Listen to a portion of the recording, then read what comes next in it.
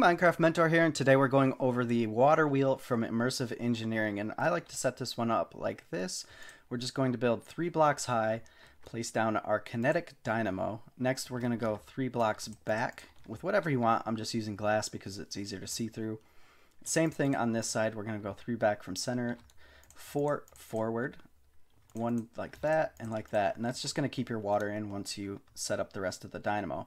You can also make this 3 wide because the kinetic dynamo can actually handle 3 water wheels, but for the sake of the tutorial we're just going to use 1. So as you can see, the kinetic dynamo has this black spot. That's where you're going to place your water wheel, and if we come on the back side here, you can also see that it's got 2 outputs, one from the top and one from the side. You can use either, and we're going to place down an LV connector and then an accumulator down here.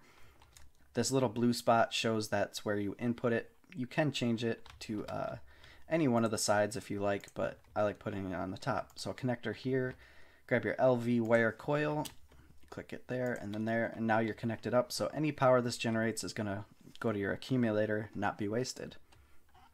Next, after that, we're going to click here and bring up some blocks. Go back 1 from center, or 2 like that. That's so the water doesn't flow out everywhere. And then we're going to go forward just enough to allow the water to flow out and down into here.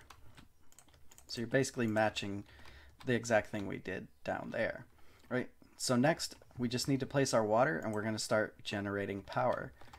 Oh, also, we want to put one on the sides here just to hold the water in. Now, if you noticed, if we get rid of the water and let it flow properly, the water wheel slowed down, and that's because it was only getting kinetic energy from one side. So if we place this down here, it's going slow, and then once the water reaches underneath, it starts going faster. And there's a lot of different efficiency things we can do with this. I'm just showing you the basic tutorial for this, and this world constantly rains. But if you adjust your water and play around with it, you can actually get it going faster than it is. But this is the basic setup for the water wheel. Now, if you found this helpful, like, comment, subscribe.